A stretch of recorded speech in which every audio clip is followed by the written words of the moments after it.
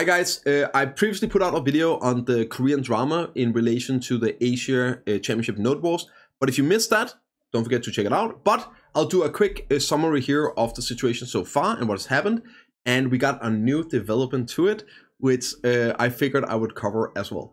So 2 weeks ago, the Asian Nodewar Championship started with all the Asian regions fighting each other, and basically the gist of it was the Korean players played with 100 ping for the first time. They experienced the lag, the desync, the bugs that we all know and love so much about large-scale PvP in BDO, with TPing about not being able to spawn, spawning dead, and all that stuff.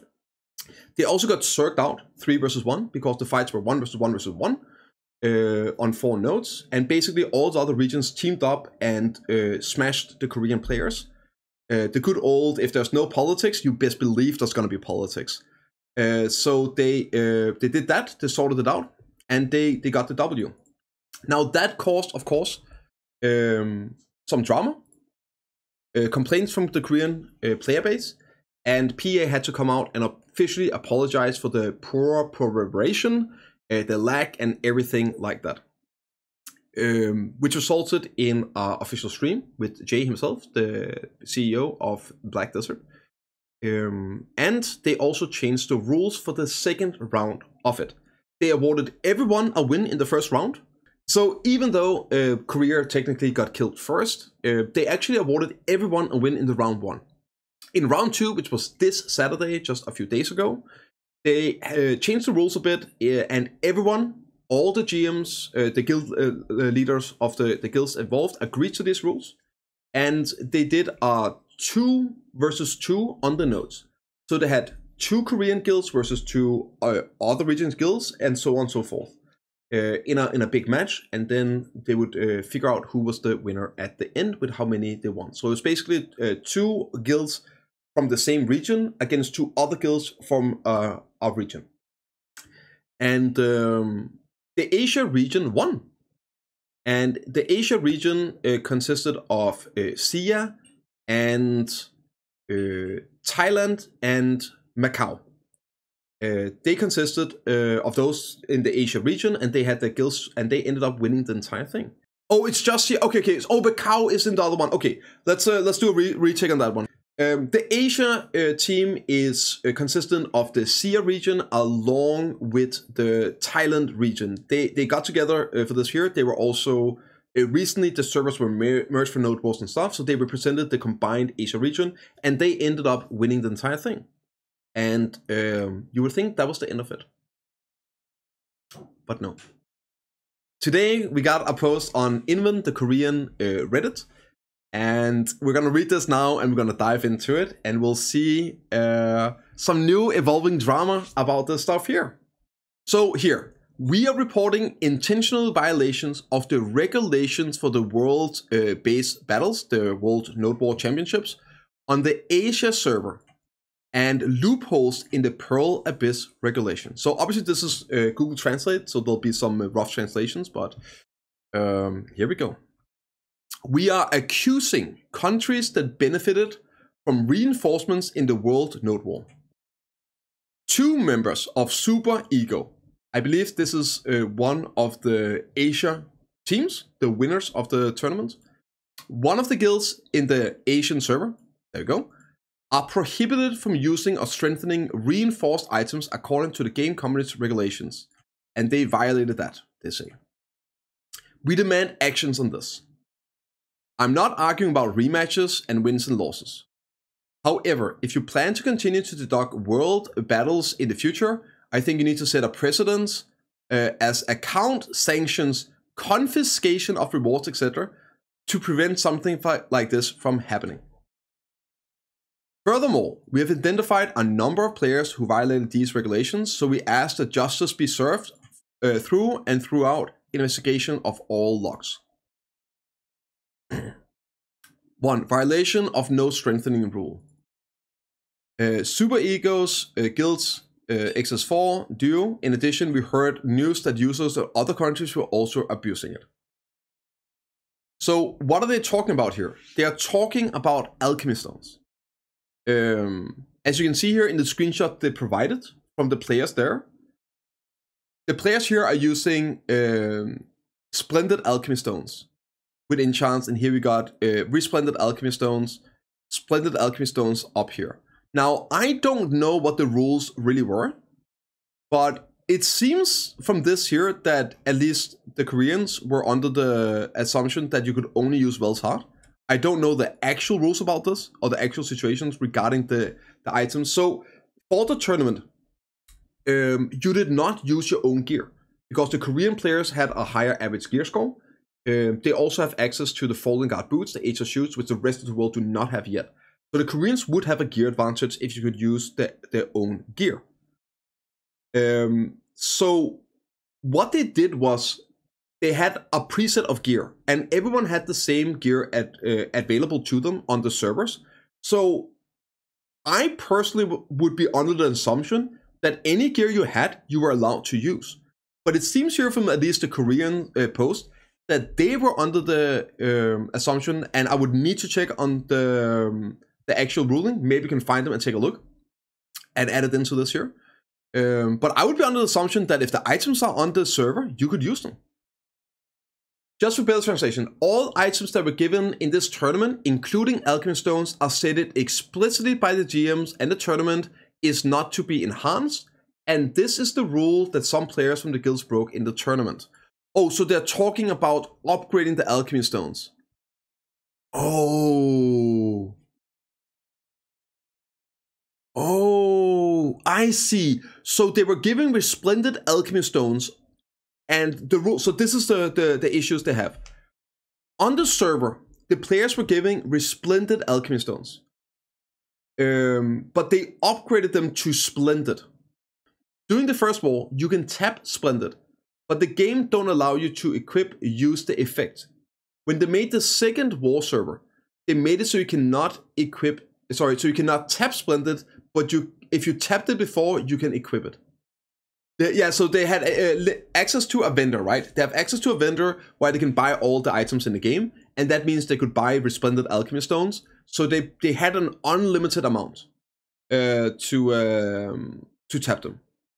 They had an unlimited amount, but they then needed to like put stones into them, right? To tap to try and upgrade. Did you buy ingots for the repairs and shit? Oh, they do. Wait, why the fuck did they stop at Splendid? What kind of bitches are these players? Imagine stopping at Splendid if you have unlimited resources and you don't go for Shining. What the fuck are they doing? You know what? They deserve being punished for that. You know what? I'm in Korea now. How, like, what the hell? How are you gonna push your foot around and stop at Splendid? Man, that's weak. That's weak. These guys didn't want to win and they won anyway. That's crazy. That is crazy. Above image is Shining. No, this is Resplendent. I'm checking. Yeah, this is Resplendent. Yeah. So they just went for Splendid. Yeah. They knew Splendid was enough to win. Yeah. Okay, that's crazy, dude. Currently, Asia is claiming that Pearl Abyss did not provide proper notice. Taiwan, Hong Kong, Macau, which was another region, not only made an announcement, but also received signatures on the regulations from each guildmasters and notified them. In addition, we received reports that some players intentionally stayed on the event servers and abused the field boss world boss as of using Patricio's secret shop, as well as using Patricio's secret shop. What would they gain for that? Am I stupid? What would they gain from doing that? Why are they doing world bosses? To get stones to tap? Oh, for the black stones. I guess there was no mobs on the servers, right? So they couldn't. Holy shit, these guys are giga brains. I'm gonna be honest, with this kind of big brain and this will to win, they would have fucking won anyway. Yo, these guys, they're thinking ahead. That is actually giga brain. Holy crap. Russell, thank you so much for the G1. Welcome to the gun show. Oh, this anyway, you look at it? Yeah, 100%, Johnson. 100%. Outplayed, outsmarted, outmaneuvered. Black stones. Okay, so let me explain what's going on here. In the first round of this tournament, basically all the players involved would get a character they could make on the server, and there was NPCs that had a specific set of gears that they were selling. On those items that you could buy unlimited stuff off, they have all the gear available, but only the same gear everyone. There was Resplendent Alchemy Stones. So Resplendent Alchemy Stones is a really good item. However, there's better. So you also have a Bell's Heart potentially for some builds. But what happened here, according to Korea and Korean players, again, investigation would be pending potentially if they even do something about it. But what happened here, according to this post from Korean players, is that the Asia region, which is SIA and Thailand, they, on the server, they bought as many Resplendent Alchemy Stones as they needed. They also had access to materials like ingots to upgrade forts and stuff like that. So they could feed the Alchemy Stones and attempt Splendid. However, there is no monsters on the server. So what they did was they did field bosses and world bosses that still spawned to get black stones so they could upgrade these Alchemy Stones during the wait time for the tournament to start. So apparently, according to this post, several of these players went out and acquired Splendid Alchemy Stones. And the Korean is now complaining about this and saying it needs to be punished. They did say they're not looking for a rematch, they're not looking, but they want these players to be punished for to send a precedent going forward. Clever use of game mechanics. I'm gonna be honest. It's definitely if the rules and all that we're hearing is it's definitely Giga Brain. It's definitely Giga Brain. This is absolutely insane amount of effort and thinking outside of the box. It's gonna be interesting to see like if there's any ruling on this, because again, we just have this here. We have some people here that was partaking in it from the different regions, so we have been able to clarify some stuff. But according to this post, at least, some of the regions were told that they couldn't do this kind of things. But thank you so much, Salon. Let me check this here. Let's take a look. It's gonna be even better. Okay, so this is the ruling that the Koreans are referring to. In order to avoid battles with the same equipment and the disqualification of participants due to equipped enhancements, items cannot be enhanced on the championship event server. So the loophole would be that enhancements is something you do on items. It's called enhancement when you're upgrading from TED to pen on gear. Technically, you don't enhance alchemy stones, you grow them. It's a growth attempt. It's in the game when you attempt to upgrade your alchemy stones, it's actually a growth attempt. It's not considered an enhancement in the wording of the game. Now, the question becomes, what is the spirit of the rule?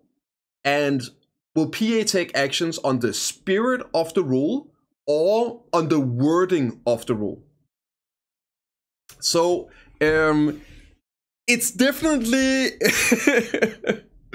letter of the rule, sorry, yeah. Spirit of the rule versus letter of the rule. But technically, alchemy stones are growth attempt, not enhancements. However, it's obviously, I would say not intended, but this should be interesting. As you can see here, we have actually a perfect attempt. This is from the live server.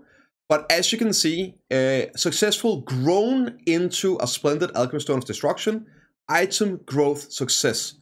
Item growth success. And the attempt over here is a growth whenever you click it, growth successful. So in the game, the Alchemy Stones are considered growth attempts, not enhancements. Enhancements are technically just for gearing, armors, and accessories and weapons. So this really is a actually moment if I ever saw one. However, obviously there is the spirit of the rule, which is what Korea is being mad about here. So I mean, we'll see what happens with this. If it develops, if more things go out, if Korea gets our official response from Pro Abyss, we'll take a look at it then, and we'll definitely cover it one more time.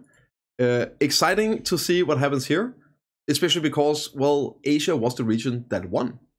So yeah, stay tuned, and if there's any developments, we'll cover that too.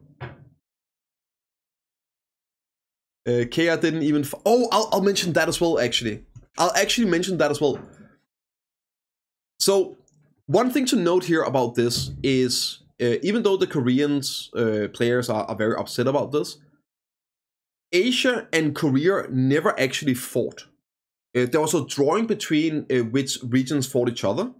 And Kea fought Taiwan, Macau, and Japan. Asia did the same thing. So there was actually never a match between Korea and Asia. So even in that regard, that's actually kind of crazy. That's actually kind of crazy. So guys, I don't know about this whole situation. Let me know what you think. Drop a comment and give me your insight on this stuff here. I'm at least looking forward to the next round. This championship is literally the drama llama that keeps on giving. And I don't know about you, but I'm looking forward to the next episode. See you in the next one.